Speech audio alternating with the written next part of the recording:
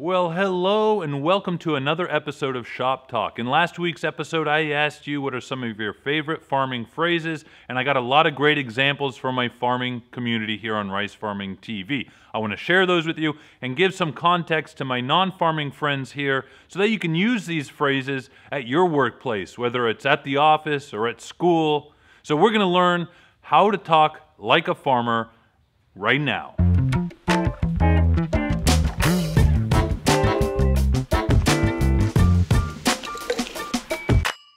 Now, before we get into these farming phrases, a message from our sponsor. This episode of Shop Talk is sponsored by my hat. Not literally my hat, but the Rice Farming TV hat in general. If you'd like to purchase this hat, please visit my website. You can follow the link at the YouTube banner right here. Now, if you don't want to purchase the hat, that's fine. In the next episode of Shop Talk, I want to give you guys the opportunity to win this hat. That's right, guys. We're doing a contest.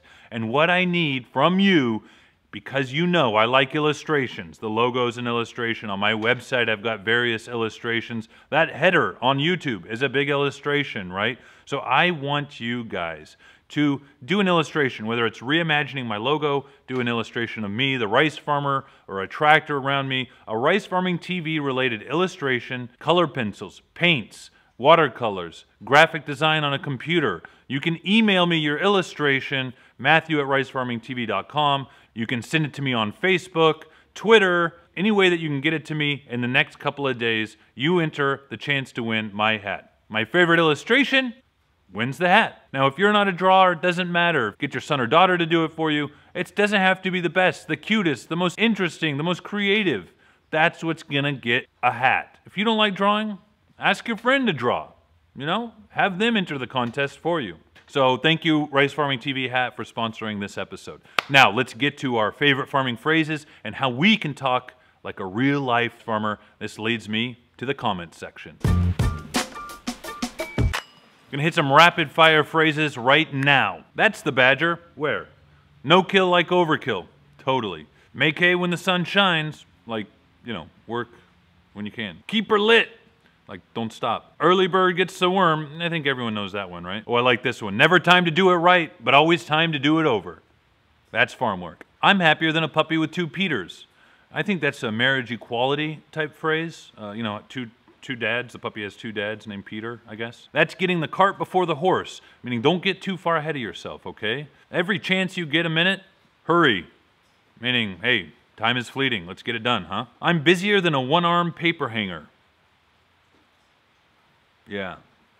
What is a paper hanger? A lot of you guys comment with knee-high before the 4th of July. I think that's a corn thing. The corn should be knee-high by the 4th of July. Also good if you have a young child at home, you know, who's growing very rapidly. Oh, Elena's very cute. Yeah, she'll be knee-high by the 4th of July. You know, you can use that at home. Oh, this one is great.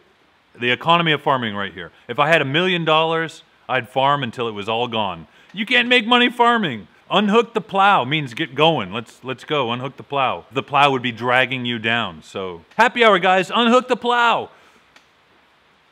Office space. You ain't making stuff if you ain't breaking stuff. And that's great from a domestic point of view. For all you gentlemen who are in the kitchen trying to whip together a meal and plates are crashing, you ain't making stuff if you ain't breaking stuff. You know, what's that one with the omelet? You can't make an omelet without breaking an egg, right? Think about it. Oh, okay, I like this one. This is great. It's either going fine or it's going like it normally does. And in parentheses, which is bad. So when things are going fine, that's the rarity. Hammer down equals get it done. He soiled his nest. Let me read what that means. It means he just messed things up, you know. He soiled his nest. There's nowhere in which he says he pooped his pants. It just kind of like messed up. So he soiled his nest. But also a great one for the parents out there. Hey, baby's a little stinky. He soiled its nest. That dog don't hunt. So all you general managers out there, low-performing employee, board members, in regards to our new employee, that dog don't hunt. You know, that'll go over real well.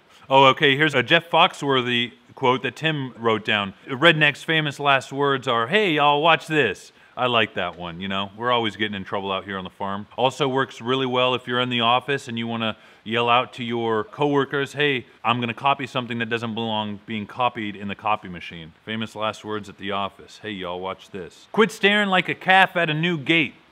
Hey, what's that new gate doing here? Whoa, pretty new gate. Stay focused, I suppose, huh? Stay focused, guys. So, coworkers staring out the window. Hey, stop staring out the window like a new calf looking at a new window. You're burning daylight, meaning you're wasting time. Come on, let's get it going. Speed the plow. There we go, another plow metaphor. That means hurry up. So, hey, we're now at the bar. We're at happy hour. First round's on me. Okay, bro, hurry up. Speed the plow. We're thirsty. You know, real life situations here. You need to move over half a hair. You just need to move quite slightly, half a hair. Jerry Amos, our ace mechanic, he likes to say, move it back a red hair.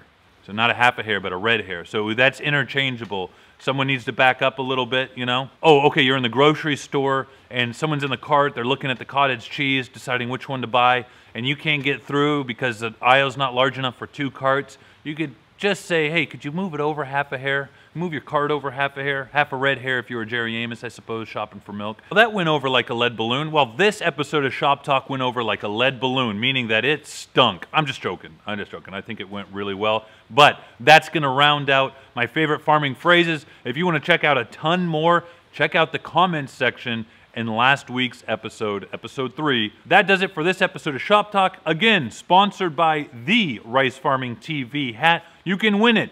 Draw me a design, a cartoon of me, of the hat, of the logo, anything. Get it to me. Email, Facebook, Twitter. Do it fast because time's running out before the next week's episode of Shop Talk. Thanks for watching, guys. Thumbs up if you enjoyed this little learning experience, and good luck to you out there in the real world learning how to talk like a real-life farmer. Bye-bye.